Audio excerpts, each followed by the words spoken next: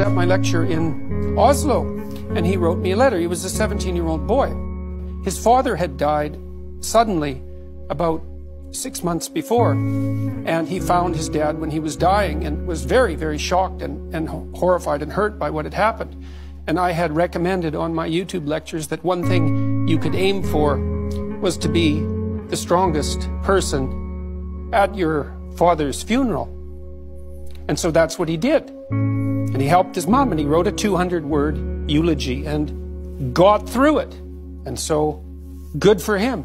That's strength and necessary.